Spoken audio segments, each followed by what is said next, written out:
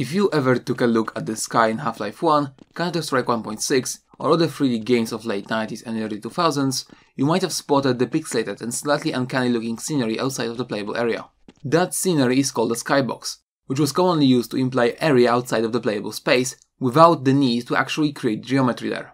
While primitive by modern standards, they are still used in modding of old games as well as games using the older aesthetic. Of course, there are many ways to create a skybox. You can do most of what the tutorial shows with just Blender or Unreal Engine, but this isn't about the best way to create a skybox. It's about the most authentic way to the Y2K era. So let me introduce you to the Terragen 0.9, which is what most skyboxes used to be made in. I'm saying most because Terragen, as the name suggests, is almost exclusively for creating mountain ranges of varying heights. So if you want an urban environment like the one in CS Assault, you will have to use a different software. I will also have to mention Skypaint, which the Valve developer community recommends as a tool to use with Terragen, but I will not be covering it in this video. Firstly, we need to get Terragen 0.9 and 0.9 specifically, due to it being the last period appropriate version of the software. Unfortunately, Terragen 0.9 is considered abandonware, which means we cannot get it from the distributor anymore. That's why we'll need to access alternative sources. I personally got my copy from Valve Developer Union, but I cannot advocate for its credibility, so download it at your own risk. For this tutorial, I won't be getting into too much detail on specific functionality of Terragen, as I think the program is self-explanatory for the most part, but I'd like to give some beginner advice and pointers. When you open the program, you will be greeted by two windows, for render control and landscape. Go into the landscape window and change the landscape size to 512, which is the largest that unlicensed version can produce. Any modern PC should have no problem handling this size. Then generate the terrain in the Generate Terrain window. If you want to change how the landscape looks, go into View/Scoped panel, where you will have basic tools for raising and lowering the ground. They are painfully simplistic in their utility though, so I would advise caution while using them, as you can't even Ctrl-Z your mistakes. Now pick a spot for your skybox to be centered around. You can use the 3D view to explore the skybox freely, or use the aerial view window to adjust it slightly. Left click moves your camera, and right click changes its looking direction. If you want the camera to be higher or lower, change the height above surface value. Be warned, setting it too high will make the surrounding scenery seem smaller. Unreal Engine's default skybox mesh is a sphere, which will not work for our cubical texture, thus we have to make our own. Fortunately, that's extremely easy. We can actually use the default cube for this. Firstly, select all the faces of the cube and invert the normals using Shift+N keyboard shortcut. The cube should be red on the outside and blue on the inside in the face orientation mode. This will cause our skybox to be visible from the inside of it. Then set the size of the box to be 10,000 by 10,000 meters. This will allow us to easily set the skybox distance by scaling the mesh. The default cube's UVs should be good enough, although they waste out of space, so if that's a problem for you, feel free to optimize it, although it might make the future steps more difficult. Keep in mind that when we flip the box normals, we also mirrored all the texture orientation, so by default your skybox will be mirrored horizontally. I personally fixed it in post, but you might want to redo the UVs after flipping the normals. I would also advise to make a duplicate of the cube, subdivide it once or twice, and then spherize it by 60%. Spherical skyboxes are sometimes better for closer up scenery, but distort the skybox image. Last thing we'll need is our UV layout. Go back to your cube skybox, enter UV editing mode, select all the faces and then use Export UV Layout. We'll use it as a template for our skybox. If you use the default UVs, it should look like this. So we've generated our environment, we found a nice spot for our skybox, and we prepared the mesh to render our texture. How do we get the sky image? Firstly, we need to enter the camera setting and set the zoom property to 1. This will give our camera a perfect 90 degrees angle for field of view. Then, go into render settings and set everything to max. I'm sure whatever computer you have, it can handle this software. Don't forget to look into other settings and check what cool options there are. Some of them give great results. Last setting we need to set is the detail option to max amount. I'd recommend using anything below max only for testing, as the loss of quality isn't worth it. We'll need 6 pictures of the environment, which will add up to 6 sides of a cube to surround our map. First off, navigate to the camera orientation options and set everything to 0. This will give you a straight on angle looking west. Set your render side to something square. We'll be using 256 by 256, which is what Gold Source used, and render the image out. Remember to save it after rendering. If you accidentally close the window before saving, this button will open it again. After you're done with rendering the image, go back to orientation options and change the head value to 90. Render the image again. Overall, we need to render the image at 0 to 0, 90 to 0, 180 to 0, minus 90 to 0, 0 to 90, and 0 to minus 90 to get full 360 view. You can do it manually as I do, but Valve Developer Wiki offers a script which will generate the 6 images for you. Now we bring all the images to our image manipulator of choice. I'm using Photoshop, but anything with layers will suffice. If you are using 256 for your render width, you will need a 1024 by 1024 canvas to fit them all. Import our UV layout and then use it as a template to connect all your images together. Remember that if you mirror your UVs, the skybox will also be mirrored. This is your opportunity to mirror the image again to get the correct orientation in engine.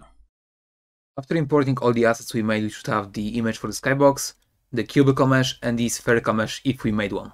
For this skybox to work, we need two assets. One is the material and the other is the actor. To create a material, just right click on the texture and create a material right here. As you can see, mine is already set up. The first thing you want to do is click the main settings and change the shading mode to unlit. Otherwise your skybox will have weird shadows on it. The second thing is change this texture right here from base color, which is going to be plugged in by default, to emissive color, since this is what the unlit shading model uses. Convert this texture to parameter and then focus on world position offset. This is world position offset, so in the gold source engine, the skybox would actually follow your camera. So if you move left, the skybox will also move left. As you can see in my example here, let's make it a bit smaller. Yeah, very small. When I move about, it's really easy to tell that this is literally just a box around your level. So to fix that, we obviously can just like scale it up a bit, which does look better, but you can still kind of see like it's a box.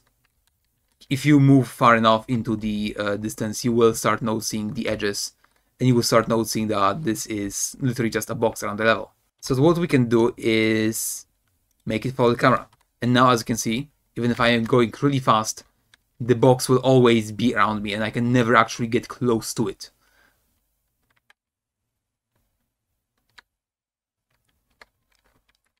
As I said, this mirrors how it looked in the gold source engine, which was used for Half-Life and Counter-Strike. Now this effect is quite nice, but you can notice that there is no sense of depth. While I was using regular one, you can see that the mountains move slightly in comparison to level. So there's a standard perspective effect where the things closer to us move fast and the things distant move very slowly. This effect can be good for like smaller things, but for really big open spaces you usually want to use that. And that's why I added a toggle. This material right here, this is our toggle. So basically this if node right here will choose between either using camera position for the location of the skybox or using 0, which is nothing. Just set it to whatever it is. Why use an if parameter instead of a boolean? Well, I just found it to be more reliable than a bool. So the second thing we need is the actual actor. As you can see, if I remove this skybox actor from the space, it will just give us the default sky of the editor. And now if I place it back into the space, it creates another skybox again. And I can just change it to be a bit bigger. Yep. So to create an actor from our mesh, all we have to do is right click on it, asset action, and create a blueprint using this. We'll have something that looks like this. So first thing we need to do is to edit the static mesh and disable shading. We also want to disable collisions, navigation, and overall everything that affects the game in any way. We basically want this to not exist for anything except visuals. Next thing we want to do is go into the construction script. As you can see, there are two parts to how this actor is structured. So the first thing is the texture. As you can see, when I click on my skybox, there is a sky texture with parameter here, and I can swap out the sky textures on the fly. Here is the one we made in the tutorial. I don't have to create a new material every time I want to create a new skybox. I just enter my actor and pick whichever texture I need. To do that, we will create a dynamic material instance. This allows us to change parameters of the material on the fly. So parameters like the sky texture or this full camera float. So we create this node, we plug in our static mesh, and by default it should be element index 0, which is the ID of texture we are using for the skybox, but if you have a custom mesh and you didn't follow my tutorial, it might be a different ID. So here we actually set the texture parameters. So firstly we want to set texture parameter value with the texture value. For that we'll need a texture variable. Remember to set it to instance editable so we can actually edit it through the actor. We set the parameter name to be exactly the same as the parameter name here.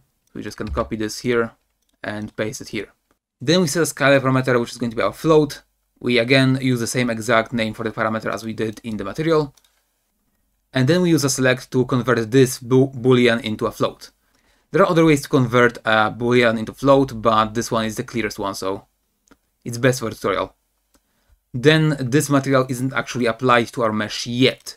We have to use this node set material to actually apply our dynamic material to the mesh. And now if we go into our actor and check the material, as you can see, it's material instance dynamic. So we get the return value, set material, and again the same element index as here, and we use static mesh as our target. And now if you did everything correctly, you should see this value that allows us to change the skybox on the fly. The fun thing is that it also allows us to change the skybox from other actors. So if you want to have something happen and change how the sky looks, you can just cast to the actor and change this value. Now, as I said, with skybox there is this problem where we eventually run into the corner. We can obviously just set the scale to be something really big, like minimize this effect, or use the follow camera option to hide it completely, but neither of them is universal. Sometimes we can't use that, sometimes we need a small skybox, and sometimes we need to stay in place and not follow the camera. So how do we reduce this corner effect? Well, one way to do that is make the skybox round. As you can see, when it's round, you cannot see the corners because there are none. It's much more, it looks much more natural. Although the problem is that since our image is square, it will get stretched out when we are using a sphere. So to do that, we go back to the construction script. I'm using a sequence here to sort the things out, but you can just do it right after another. And we use the set static mesh function on the static mesh we have here. All we have to do is create another variable, boolean, remember to instance editable. Remember to make it instance editable, that's what allows us to actually change it. And then use the select node to select between the sphere mesh and the box mesh. You can also use an exponential height fog to blend the skybox in with the environment. And there you have it, this is all we need to recreate a retro skybox.